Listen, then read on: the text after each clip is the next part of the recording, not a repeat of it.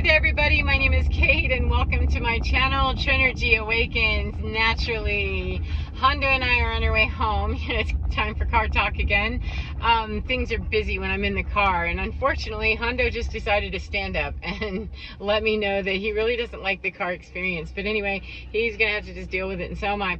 So we just are coming home from a hike today, and I wanted to expand on something that I said the other day, and I'll give you the brief of that. The other day I was in a park here in Colorado where I live, where there's huge mountains, mountain energy and huge rock formations. There's a lot of very indigenous culture. There's a lot of energy input there, and I had this amazing experience with peaks that, you know, I was like, wow, these are ancestors, and they're downloading here, and I think I'm going to be downloading for a while, and it still continues to come in, but this is another layer of that concept, that it's similar to downloading a program on our phone or our computer that, you know, it might take an hour, it might take, you know, a year. You know, depends on how big that download is, how big is the data package. And so another part of it kind of filtered in today as he and I were hiking. And forgive me, I'm all disheveled looking. I fell in the mud. We're all covered with mud. We had a great time. We've had lots of snow on the ground, and it's been nice and warm. You know, it's almost 70 degrees today, so everything's mushy and squishy and muddy, but I cleaned up as best as I could for being in my car.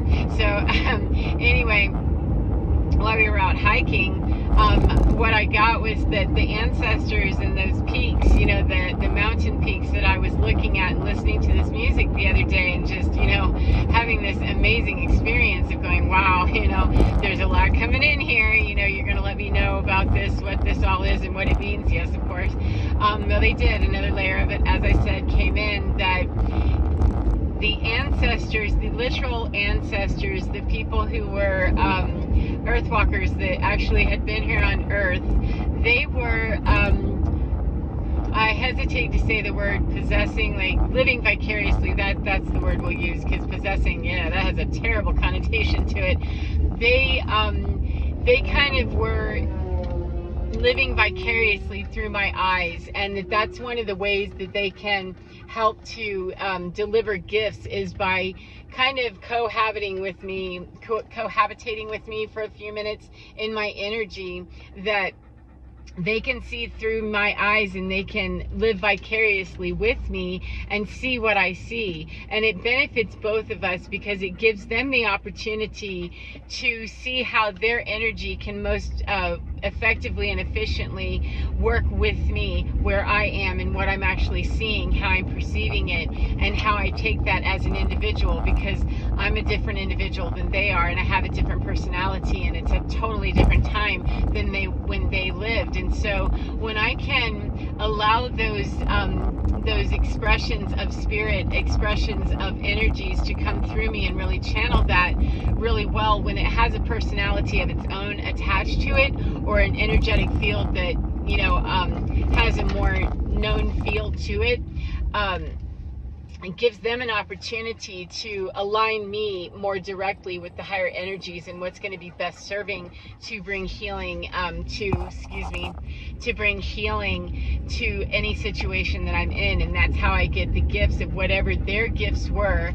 A lot of those ancestors have, you know, energy healing gifts, because that's what I do, and divining gifts. They're all different kinds of things that have come over the last few years especially, but they each have very specific frequency, and they each have a different way that they can work with their energy. And that's part of being open to that today, was that, oh, it's not just ancestors that used to wear skin. It isn't that.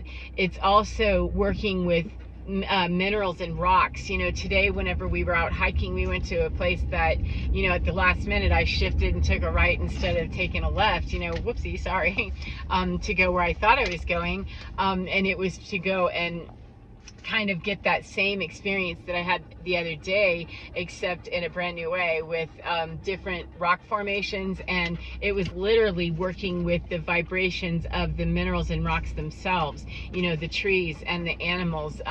There were birds, you know, all kinds of stuff, because today was more about not so much healing as it was protection, which made sense, you know, that the healing elements and those, you know, energetic elements that used to wear skin and can see through me and live vicariously through me, they understand what the dangers of being a human being are. They understand what the costs of playing the matrix are, and they understand how it is to be a human being. And so they're better serving me by helping me to do that better, right? Whereas minerals, rocks, and you know, indigenous land things, they can really serve better to be quite protective of me. They can help to really bring in an element of strength to, excuse me, my energetic body in a very different way that is very protective and leaves me feeling very much like I'm barricaded from ugly stuff making its way in. And there's just a lot of very chaotic and sporadic energy right now. A lot of people are throwing off, sorry, a lot of people are throwing off, you know, some very wild energy. They're terrified, they're running around, you know, just out of control. We've got a solar eclipse coming soon, we've got a full moon coming soon, and we've got Mercury retrograde. We're at solar maximum almost. I mean, we've got a lot of things happening energetically on the planet. And so every time, you know, that I get some sort of new data package from divine, that's one of the first questions I ask is, what is this for? You know, how am I using this? What is this for? To give me some sense of organization about what I'm doing. And frequently it is either for healing myself or others or the land or whatever, healing, or it's security, you know, to make sure that we're doing things to keep safe, to keep the energetic space very protected. That's, wow, that's a hawk. That's the second or third hawk I've seen today. Thank you very much. And a falcon the other day. That was just screeching, and oh, I have never seen a falcon here. So a lot of things, everything is speaking all the time. It's a matter of how can we best get in line with it, and what is it that we want to be tuning into and hearing. And today it was about hearing, you know, the minerals, and hearing the birds, you know, and different energy source from a completely different place, that at the last minute, you know, I thought I was going there, and yeah, turn here and go there instead. And it actually answered those questions that I had about, you know, what is it the ancestors were giving to me. And it's giving the gift of, you know, everything that they could see, plus helping me to take what they could see, live vicariously, and use those energetic tools and those healing tools and those protection tools and whatever other tools there are, you know, prophecy, you know, anything, whatever they are that they're gifting or sharing temporarily with me, because I don't always get to keep everything that I work with, you know, energetically in a space. Sometimes that's just here for you to do this right now, and then, you know, you won't need it anymore because it's just for this right here, you know, this tool for this place, and you leave that tool there. But it's very much indigenous with the land itself. It's one and the same sometimes, and you know, would need to remain. But anyway, when they're giving those gifts, or when they're sharing those gifts, they're not always related to a human face. They're not always related to energy that has ever lived as a human being, but yet is working symbiotically with Earth and the energies. Sometimes they're higher dimensional beings that you know, I don't know much about them. I just know that that's not identifying as anything earth-based, earth-based as in originally earth-based or ever earth-based. It's from a little further out, you know, because it's more technical. It tends to be, in my understanding, as I was working with that energy from the other day, that things from, you know, higher dimensional beings are going to appear, at least as I understand that so far, they're going to appear in ways that bring more of the technical or technology aspect to Earth, because the indigenous knowledge of Earth was already very wise and very technologically advanced, even more so than we are now. So it's not a slam on our indigenous cultures or the indigenous knowledge or arcane knowledge or Gnostics or, you know, anything before. It's just that that more higher dimensional stuff seems to be, very closely related with getting the technology and marrying up with the indigenous knowledge that's here, that's hooked in with human beings and, older life forms on this planet, whatever their source is, however old it is, that's very much intelligent and knows how to work with the energies that are here as it's transforming, and those energies are moving up in the frequency, because all of Earth's frequency is moving up. Every part of the system, if the whole system is changing, then every subset and subset of that, every subset of that, every single piece and part is going to need to be going through these upgrades. And so at different levels of that, it would be sort of like taking a hammer to something that you just needed to tap with your finger. So those higher frequencies may be something that would blow out, lower frequency stuff. And that's not to say that, like the rocks and things tend to be denser. They're still high vibrational compared to me as a human being. They're quite high vibrational, but it would be a little bit easier to move that energy through them, to kind of use it as a filter, or to inform that energy so that it's more readily receivable or receptive, readily usable for humans to receive, because too much vibration, too high a vibration, can really fry our systems. It can cause all kinds of psychiatric problems, all kinds of seizure issues, all kinds of body issues, because we just aren't quite ready to assimilate and integrate those energies just yet. And so part of those downloads, working with the mountains today and the minerals and the rocks today, was about, we need to have just kind of a filtered way that we can bring this high vibrational energy in,